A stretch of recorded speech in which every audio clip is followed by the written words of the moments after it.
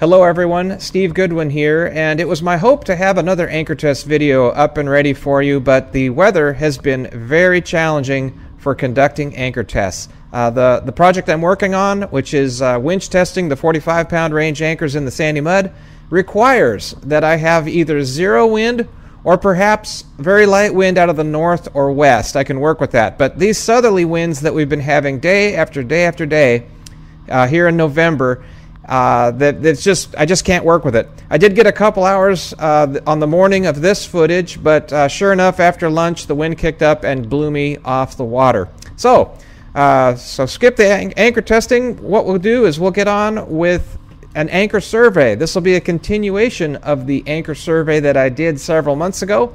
In that previous survey, I simply walked around the boat yards and docks of Port Townsend, Washington, counted and tallied all the anchors, and it's a real simple study. There wasn't anything groundbreaking. I just simply wanted to see what was being used in this area. And now that the commercial fishing fleet has returned home for the winter, I was able to continue with the survey. I did also include a number of what I call commercial conversions. These are pleasure craft that were converted from former fishing boats. We'll start off looking at the forefjord anchors. They are by far the most common anchors on commercial and fishing vessels here in the Pacific Northwest.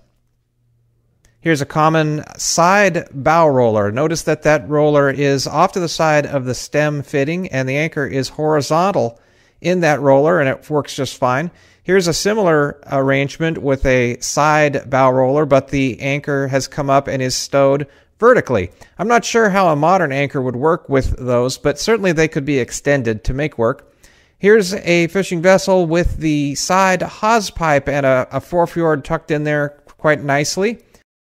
This salmon seiner has a centerline, dead centerline bow roller with a horizontal forefjord anchor. Looks like it's wedged in there with the flukes under the gunnel. This is a pleasure vessel that I believe was converted from a commercial craft. Has an old style forefjord anchor in a side hawse pipe. Here's another centerline bow roller forefjord anchor, but note that this forefjord has been modified. It has mud palms welded to the outer edges of both flukes, gives it more surface area and perhaps more holding power in softer substrates. Here's another pleasure conversion. This boat may have been purpose-built as a pleasure boat, but it certainly has the lines and robust feel of a commercial vessel. Here is a faithful forefjord clone. Note the word sea hook on the fluke there. And here's the vessel that sea hook forefjord belongs to. Perhaps it's yet another converted commercial boat to pleasure. This vessel has a somewhat extended side bow roller. Looks to me like a modern anchor could work on that one. Here's another centerline bow roller with no overhang whatsoever. So I imagine a modern single tooth anchor might interfere with the bow of the boat. Here is a nicely painted fishing vessel with an equally nicely painted forefjord anchor. I'm not sure if that means that this anchor doesn't get used much, but there were several of these that were painted. Here is a uniquely tall bow roller that orients this anchor very tall.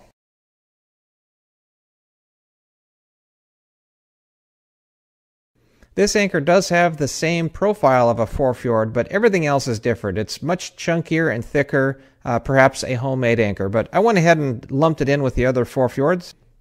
Note the plates on this vessel's top side that protect the hull from the tips of the anchor. These next 9 boats I'll show you are part of the trawler fleet that winters over here in Port Townsend. They are a little smaller fishing boat, but boy, they use the forefjords heavily. They're all on centerline or nearly centerline bow rollers. Some of them, like this one, certainly could accommodate a modern anchor, but for reasons we'll talk about later, they stick with these forefjord anchors almost exclusively.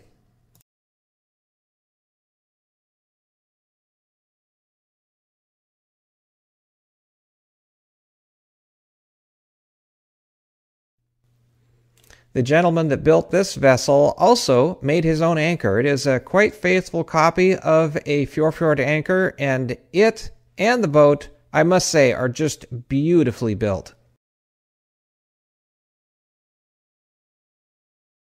The stockless anchors are the next most common, although there's only about half as many as those forefjords. These anchors date way back into the 1800s, perhaps as much as 200 years ago. Very robust. Didn't see any of these anchors have any deformities or any bends. Lots and lots of metal, lots of weight, and I've never tested one of these anchors, but I bet they are much like the forefjord in that they produce perhaps very, very low holding power compared to modern anchors.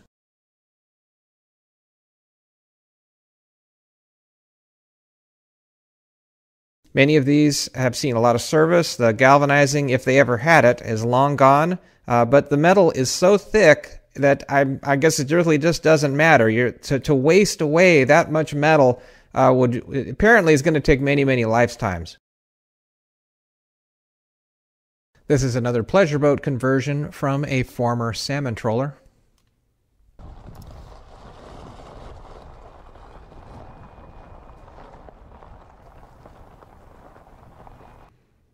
The next most common style anchor found on these commercial boats are what I call a heavy Danforth. That's not their real name or anybody else's term. I just kind of made that up. I say heavy Danforth because they are very heavy built. Looks like big, thick cast flukes, real wide shank, solid bar, stock, and they do resemble a Danforth anchor. But the most of these anchors did have bent stocks. I believe they were still in service, so they do seem to have some use. But I think right there is the reason why those two first groups of anchors stay in service on these boats. Apparently, these guys are anchoring amongst boulders and heavy rock, and anchors that don't have really, really thick scantlings just end up bending. Once again, we see bent stocks on these heavy Danforths. That one I couldn't tell. That one might have been straight, but I'm not so sure that's still in commercial service. This one here also looked like it was in pretty fair condition. This one was kind of a homemade heavy Danforth with a severely bent stock, but still in service. This anchor was very, very old, galvanizing long gone, and still in service. The next most common and only more modern anchor of any significance in the commercial fleet is the Bruce and their copies. The Bruce was the most common pleasure boat anchor that I counted here in Port Townsend a couple months ago. But nonetheless, there were 5 Bruce anchors that I found on the commercial fleet. And I think these guys have chosen these Bruce anchors over arguably better modern anchors because Bruce anchors do quite well with rounded fluke tips, whereas pretty much all other modern anchors have got a very sharp point, and those points just aren't going to last long in amongst the big heavy rock. I should mention that Bruce anchors are not completely indestructible. One of the Bruce anchors that I bought secondhand on Craigslist, that was the 50 kilogram model, it had about 1 inch of one of the side flukes that were broken off, and I've re-welded it, and maybe someday I'll get it regalvanized. But in any event, it's very strong anchor, but not probably in the same ballpark as those stockless and forefjords that were the most common. I counted 3 of these next most common anchor styles. I call this a homemade North Hill anchor, and unlike genuine North Hill anchors, none of these are collapsible.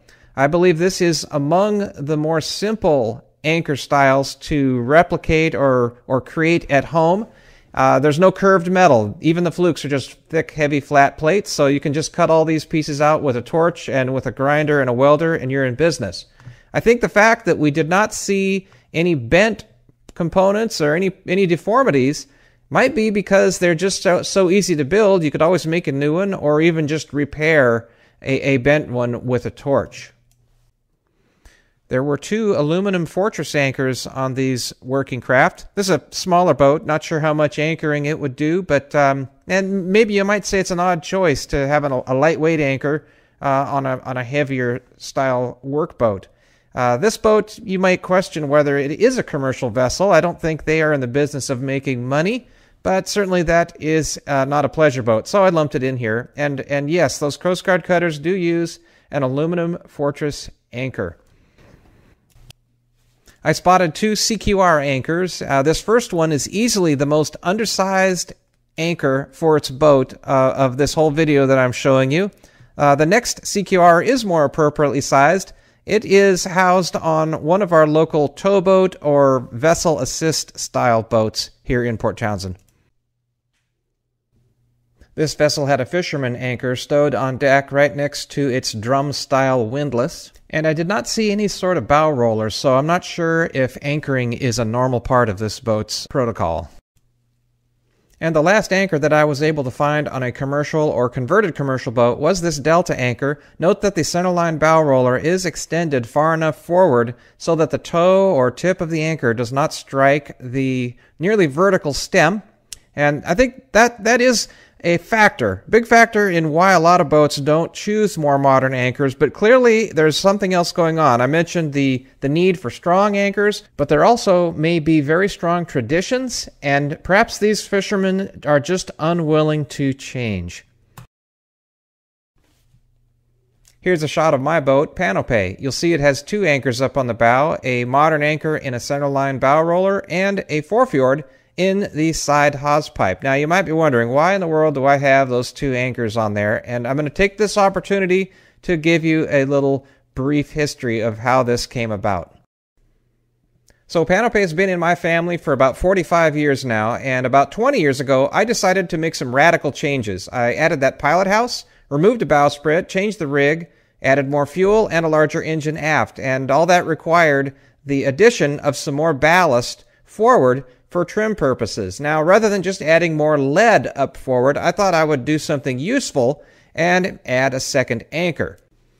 And for guidance as to what kind of second anchor I wanted, I looked to the local commercial fishing fleet. The whole goal of this project was to optimize the boat for cruising between Washington State and Alaska, and that's just where those boats fish. And they all had forefjord anchors, so that's the anchor I wanted. I acknowledge that my experience or knowledge about various anchor types was a bit light, a little naive at that time. I certainly know more now. So the big question is, knowing what I know now, would I do this same choice again? And all I can say is maybe. On the one hand, I really enjoyed the project. Even hogging that donut out of 1¼ plate was a fun challenge. It's certainly a safety item to have a second anchor that's always at the ready. Just pull a pin and away it goes. But knowing what I know now, and that is that these forefjord anchors only make about 1/10 the holding power in some seabeds compared to the better modern anchors, I could easily have been talked out of doing that forefjord anchor. Aesthetically, it's sure nice. The boat, it does have a kind of a workboat sort of look, and that, hey, what's saltier than a side hawse pipe and an old school anchor? Maybe the big question is, will I be finding these boulder-strewn or rocky anchorages that the commercial guys feel that they need these super strong anchors? Maybe if I have a super strong anchor at the ready, it means my primary anchor doesn't have to be as strong. Well, that is entirely too much rambling, so I will leave you with the data from this final anchor survey that I will conduct. And as always, I really appreciate all the interest and especially the donations to my anchor studies. Good day.